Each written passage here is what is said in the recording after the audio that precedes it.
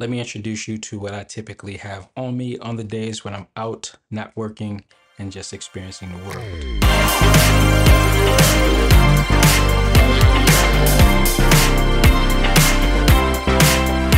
There are a few new additions to this set for me, but I guess all of this is new to you. As we transition out of summer and into the seasons of visiting family, I have the Fujifilm X100V to capture all of those candid, embarrassing moments that you print out and send family and friends as Christmas cards. Although this isn't the camera with the most updated specs or the best specs, it is small, compact, and for the most part, not intimidating when taking photos of others. It is just as every other Fujifilm camera that is out on the market. It comes with the Fujifilm simulations, but you can also shoot raw photos. It has the standard Fuji dials on the camera. It comes with a fixed lens, and I have this lens attachment on the front for stylistic choices. I will link everything that I mentioned in this video down in the description. It is in the all black design with the black leather grip, which bulks it up just a bit for better gripping. I have this red thumb grip to go with the color scheme of the camera. I did have a shutter button, but it always falls off, so I just never put it back on. Always keep this wrist strap attached to it from Peak Design with the anchors, and I sometimes put the Arco switch plate on the bottom in the case that I want to put it on a Peak Design tripod that I use almost daily when I'm out shooting. Speaking of cameras, I also have the iPhone 13 Pro, which has cameras that I rarely ever use, but this phone is my daily driver that lives in my pocket. It is almost the right size. I would have preferred to go with the mini, but I'm glad I have the bigger screen. I haven't felt the need to upgrade to the 14. I use this primarily for making calls, watching YouTube videos, texting, and gaming. And you know, basically the usual stuff. That's pretty much the only reason I have this phone. But I do not use this phone with a case. I rarely ever drop it, but I have dropped it a few times, and I found that using it with a case take away from the experience of experiencing the phone. Maybe I'll get a D brand skin one of these days. But speaking of gaming, I have this great device right here. This is the Backbone gaming controller, the gaming controller that works both with Android and iPhone. I got the iPhone version, although I do have an Android phone, the Google Pixel 4, which I usually use to control my house with, and sometimes I take it out as my daily driver. But I was thinking I should have got the Android version of this remote because I hate when I'm playing the game and I get calls and it just throws me off. So I probably should have got the Android version. But whenever I have about 30 minutes, I take out this controller, snap the iPhone in, and I play. And I can't get enough of playing with this controller. I usually play right before I go to bed, but man, possibly the best purchase that I made all year. I don't even know how I got through the day without this thing, but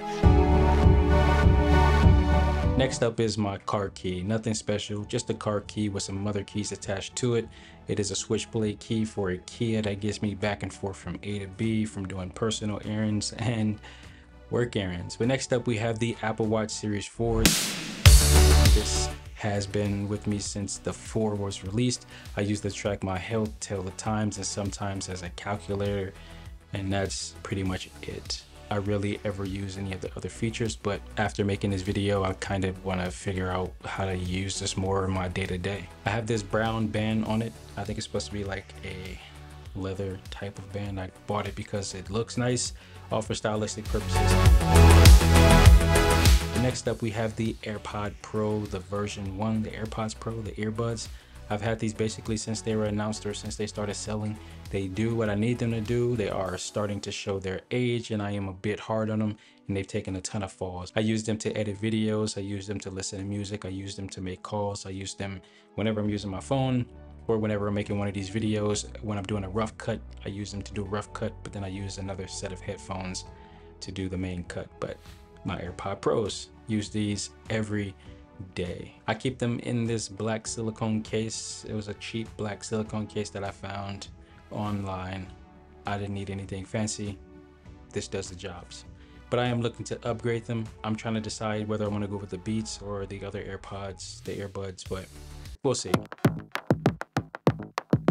Next up, we have this wallet right here I had for about 7 years. This is a thin Vans wallet that I got was buying a pair of Vans about 7 years ago.